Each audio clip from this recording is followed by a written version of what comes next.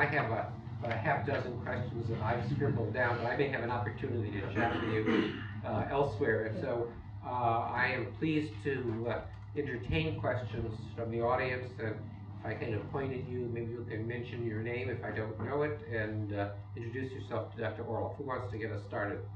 No, I can actually recognize you, so, and you know Volodya, so. Yes. So for those who don't know me, my name is Noah. I am a student in the Non-Proliferation Studies dual degree program between MIS and MGIMO, which Dr. Orlov is one of the founders of. So you touched on this very closely a couple of times, but I'm curious as to your gut reaction of the four scenarios. Wendy Sherman, who was one of the negotiators of the deal, said at the Moscow Non-Proliferation Conference, in regards to Trump's accusation that Iran is violating the spirit of the deal, the JCPOA is not a spiritual agreement, it is a nuts and bolts technical agreement. As embarrassing as this is for me to admit, I think that scenario B, where Trump bluffs and sort of nobody listens, is the most likely. But regardless of what your European colleagues tell you and the Iranians are saying, what is sort of your gut feeling as to what we're looking at in the next, like, 3 to 6 months? Well, I think, just doing some predictions would be too risky, particularly as I'm now here in friendly Monterey, and my trip to Washington is in my schedule later this month, so my Thanksgiving will be in a completely different environment. And, I tried, just to take some antidote before I go to Washington. But actually, when I'm there, it probably will be a better reality check what's really going on, and have meetings there. I think when you consulted Wendy Sherman, she was actually very good at that conference and at that panel, I believe. And I also do think that there is not such a question as spirit of the agreement, and just having some impression of the way how the deal was in the making. From that open phase from November 2013 to June, July 2015. I should say this is a very good deal. This is very professionally done deal. So why should we add some spirits inside? I just do not know. I would say that if my feeling were completely relaxed, just okay, Trump wants just to decertify once, and that's it, and just then we go further with what we have. Iranian is put on alert, but things go still more or less. Well, that's maybe the case. But I always have the feeling that the left hand in Washington doesn't know what the right hand does. And how many hands there, I just a little bit lost in counting. And possible the right hand hasn't been appointed yet. And just to be fair to Washington Byzantium these days, I remember Moscow Byzantium in the mid-90s, when also it was a little bit difficult to guess, who makes what decision and in what stage and what intoxication, right? So I had my own stories, and only happy now that I don't need, to read that, decision-making things in Moscow now. It's crystal clear, right? This is two different ways how two different democracies work. Right. And this is why it's slightly difficult for me here, maybe without really talking to people on the Hill and around to get my answer. But I'm worried, when, at least when maybe I come to Washington, okay, That's all goes nice here. That's all under control. It's another good management. But on the distance when I was October 15, just looking at this news returning to Moscow from Paris, I was worried. I thought completely wrongly, that last minute statement of Trump would not be desertification. It would be all warnings of Iran, saying, look guys, you should be careful here, I'm watching you, you know, but not desertification. And I got wrong. Some of my colleagues, including American colleagues who I had discussed this issue just a few days before that, including people who are very, very Republican people, they told me he will not decertify. Which means that I probably should be here on less risky side and just see those scenarios in a more realistic rather than optimistic way. And realistic way is not, doesn't sound very good. Problem is your sources are probably speaking to the American Secretary of State, which is why you were surprised by what Trump actually said. Well, the thing that I will ask a question here. I'm interested in what I see as kind of a trilateral relationship, which I find somewhat difficult to understand. The first kind of leg of that triangle has to do with Russian-Israeli relations. Mm-hmm. You emphasize how close today the personal relationship was between the leadership of Russia and Israel.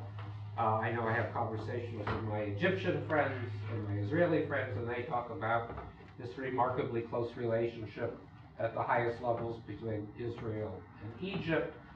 And then you, I think I've removed the question mark from the title in terms of this remarkably close relationship, at least today, between Russia and Iran. And so there's one question is how do you kind of coexist in this relationship that is Russia with Israel, Russia with Iran, given the big question mark in terms of the Israeli Iranian situation on the nuclear side and beyond.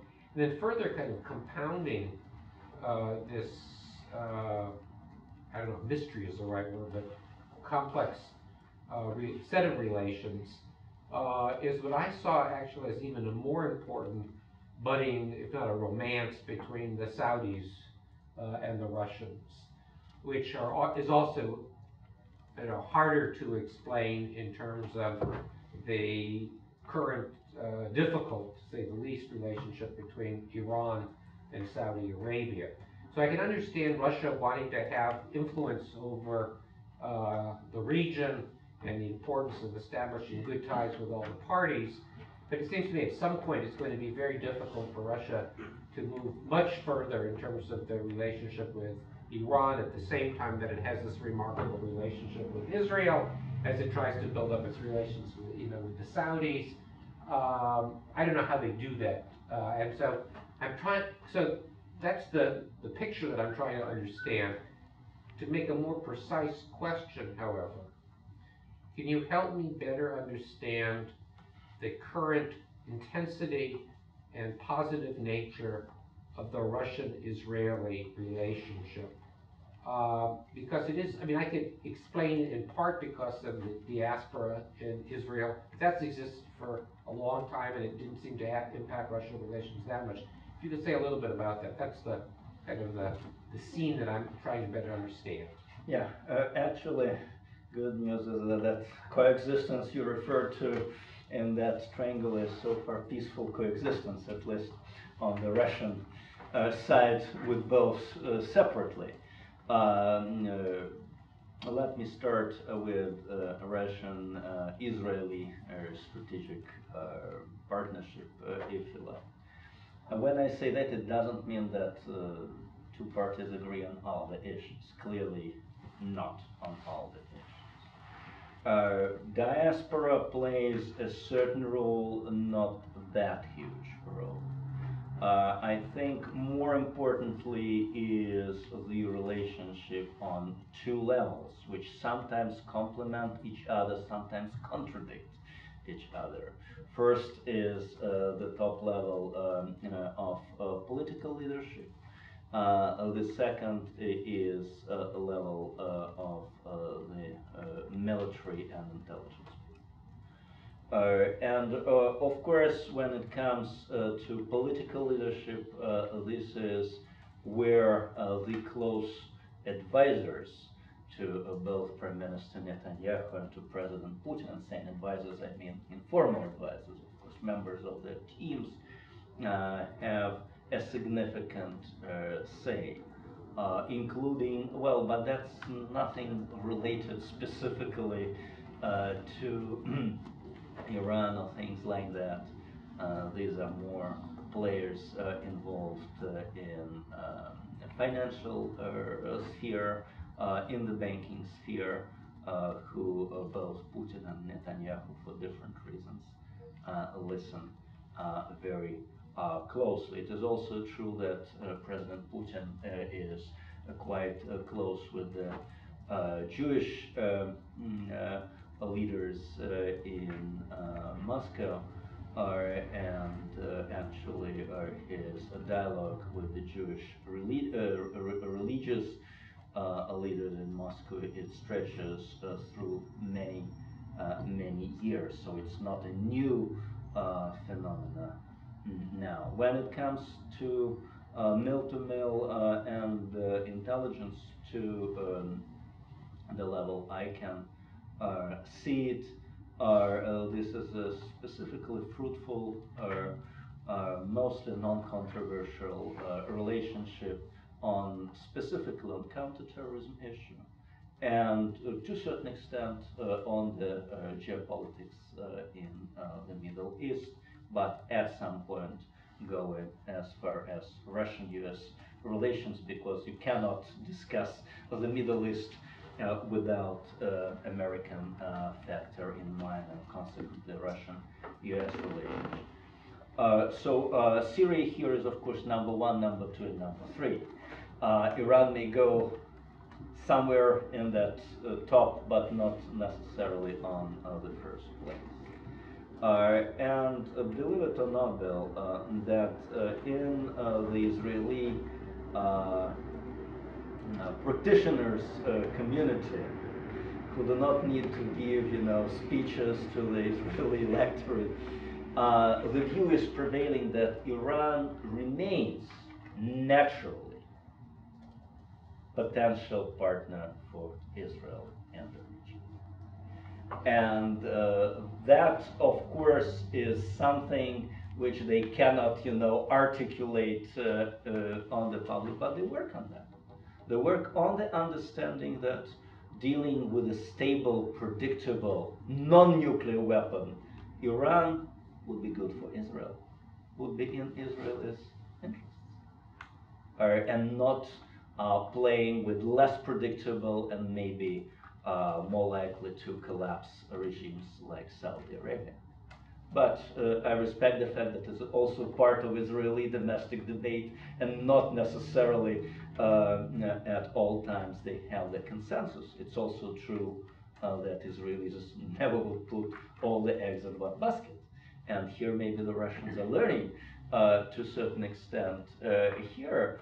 And this is partly a response to your question, how Russia can deal with those multiple players in the region.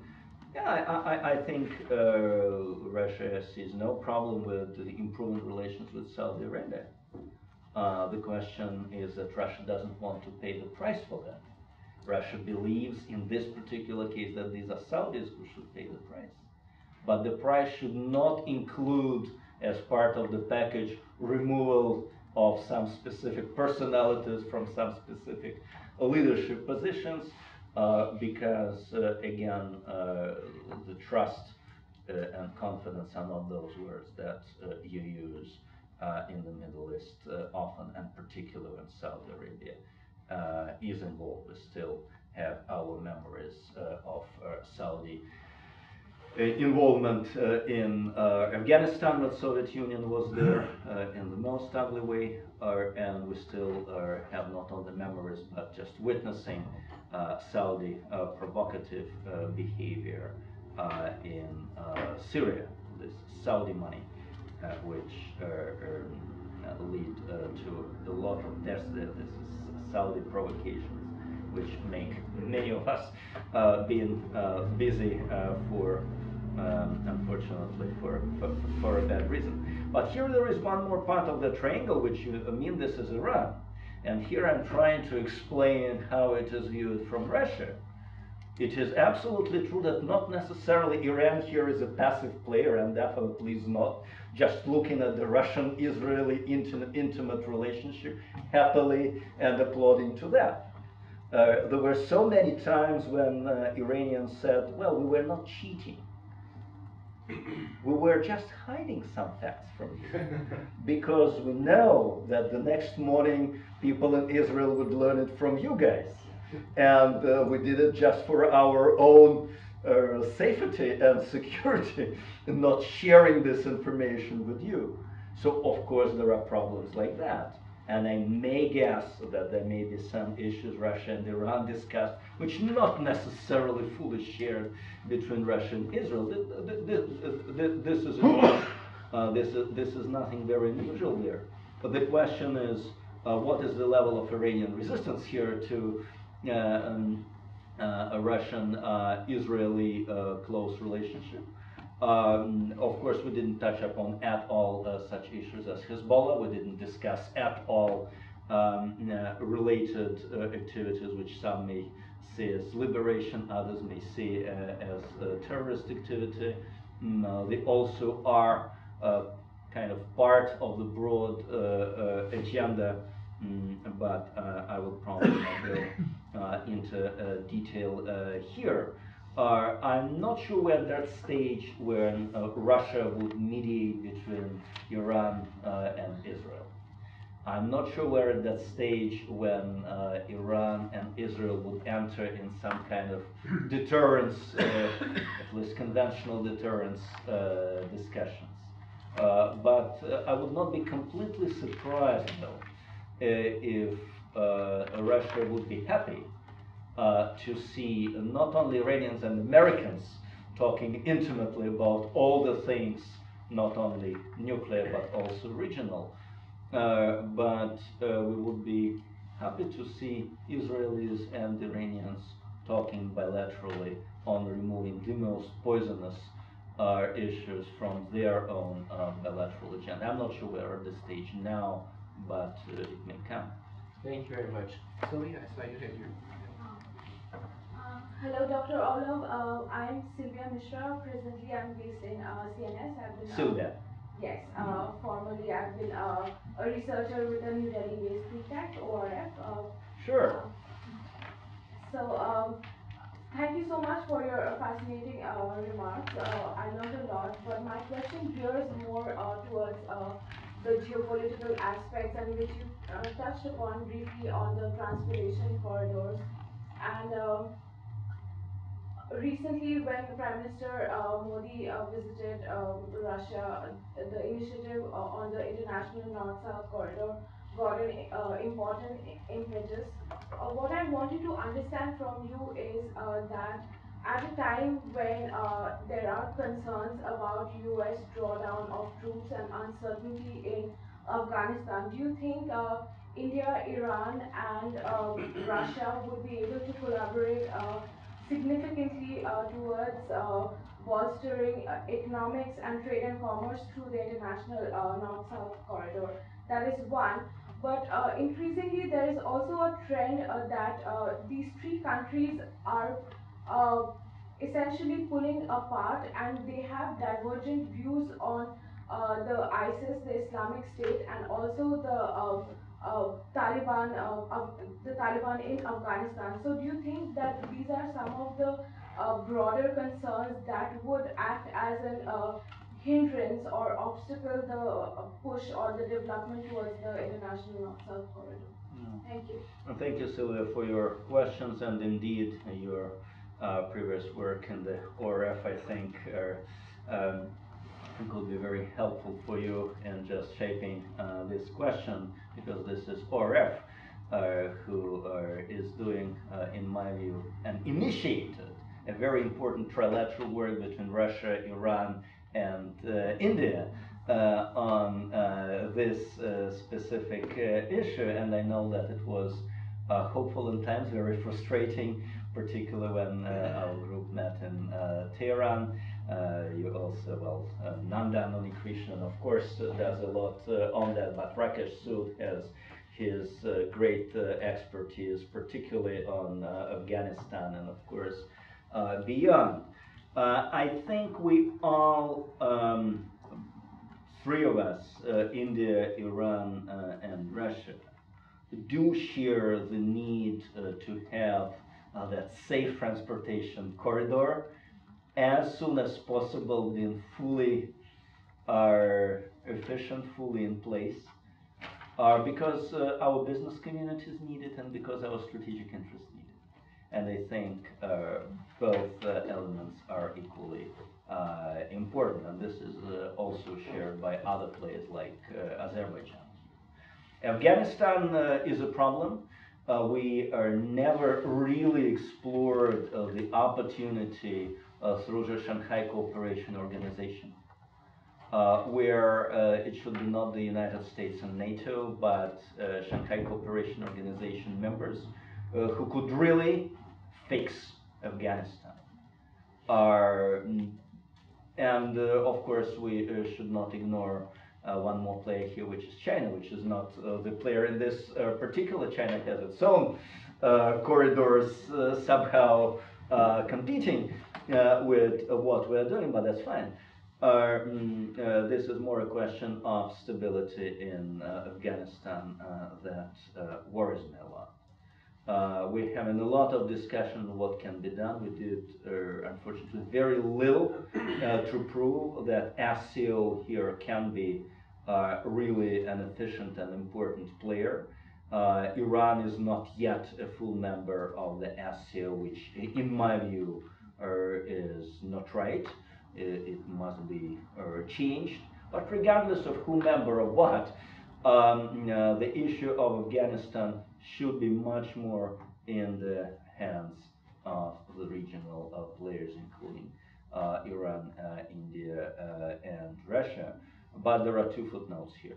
The first, Russia has its clear limits in involvement in Afghanistan for historic reasons. We would love to play more active role in Afghanistan, but militarily we will not be there.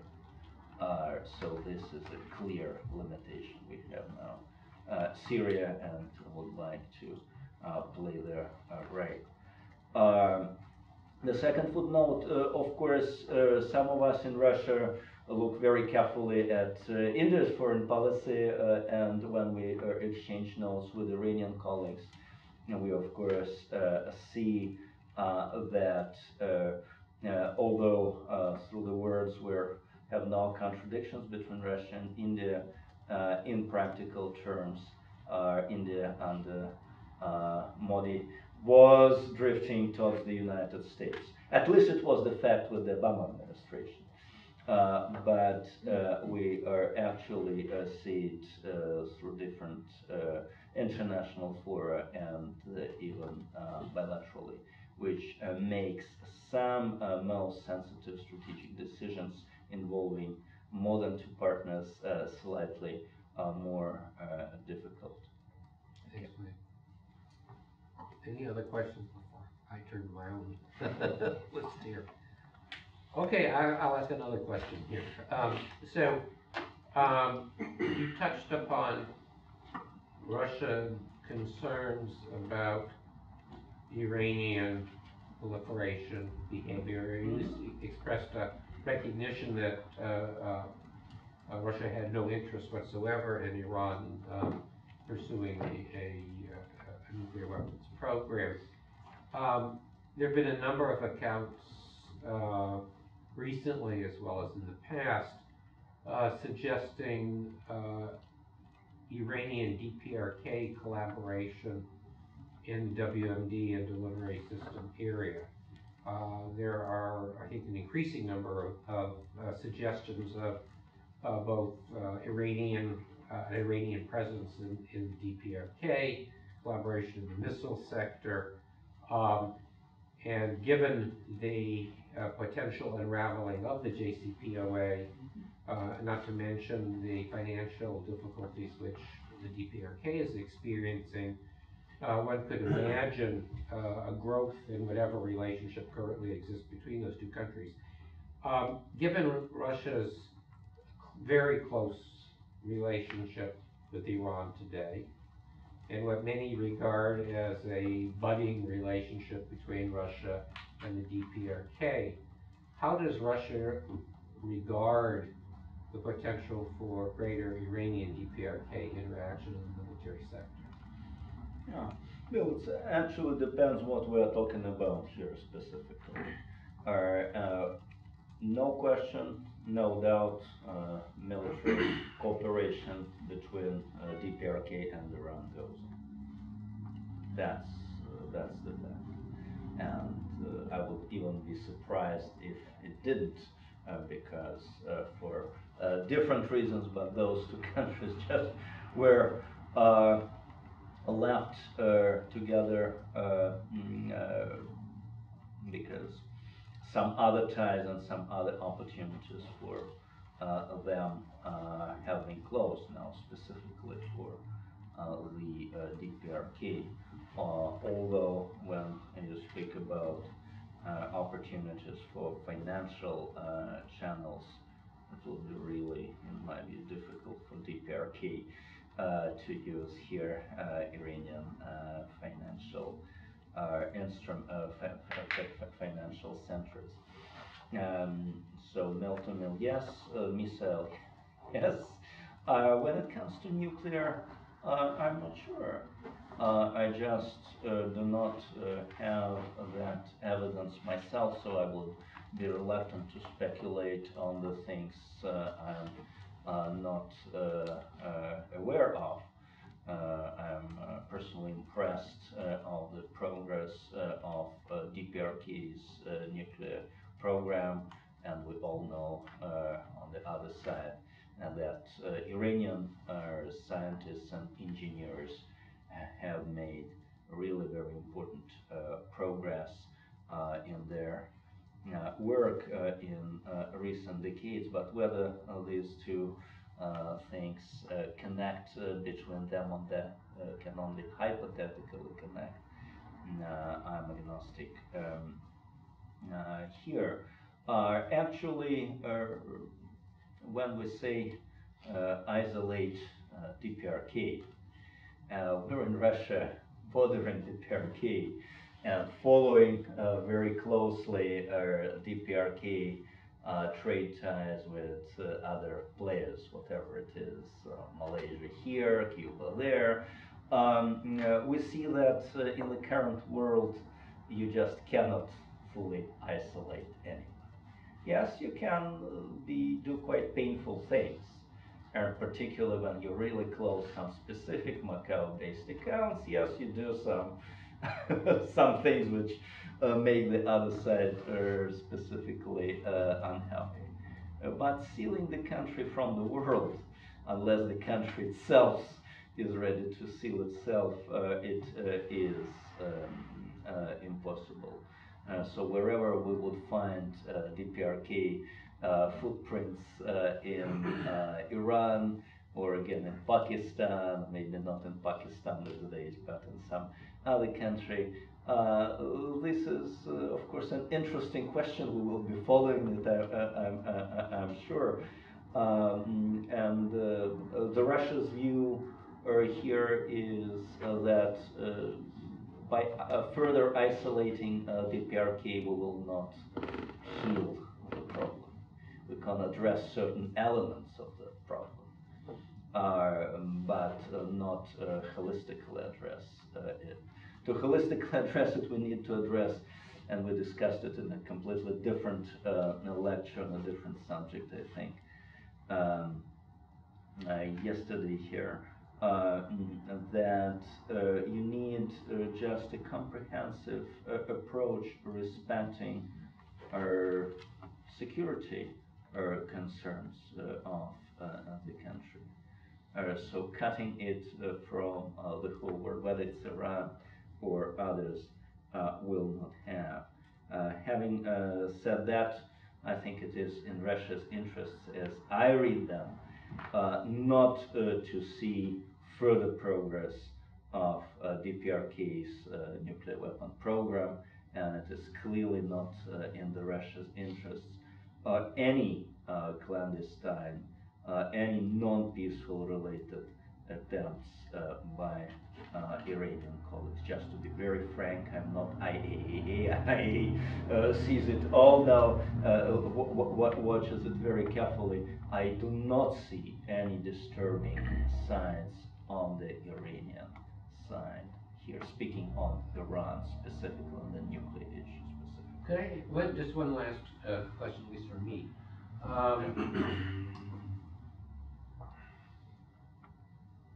There is a record of substantial Iranian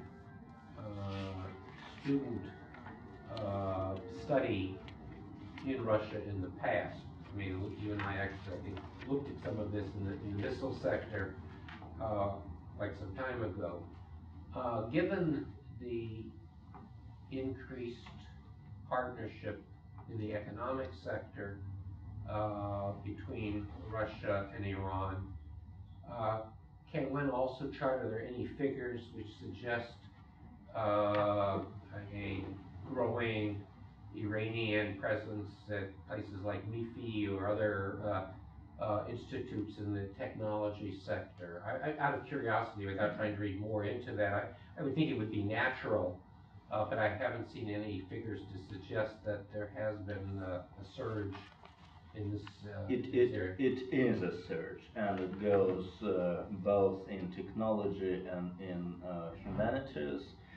Just recently, it was established a club of rectors of Iranian and Russian universities who meet regularly, and of course there are Russian government program that explicitly supports Iranian students in different areas, excluding the most sensitive areas into Russia. So we expect the figures just grow, I would say, not 2, 3, but 10-fold. Yeah, so maybe we have to expand our dual degree in non-proliferation studies to well, we have actually a third leg. an application from an Iranian for that dual degree with Canadian passport, which makes things easier. So, before we close here, there was one thing that I meant to say by way of introduction, and maybe this is a way to encourage Dr. Orlov to come back and to address yet a different thing. Many of you may not know that there was in fact a very interesting Russian presence in Hawaii. And Dr. Orlov is the one person I know who, probably for both professional reasons and also because he likes Hawaii, has invested in research on this subject. And there in fact will be a conference in Hawaii addressing this issue. And so what I'd like to do is to extend an invitation informally to you, Volodya, that when you have some more concrete findings from your research on the Russian-Hawaii relationship, to come back and to share them with us. So please join me in thanking Dr. Orlov for a fascinating presentation.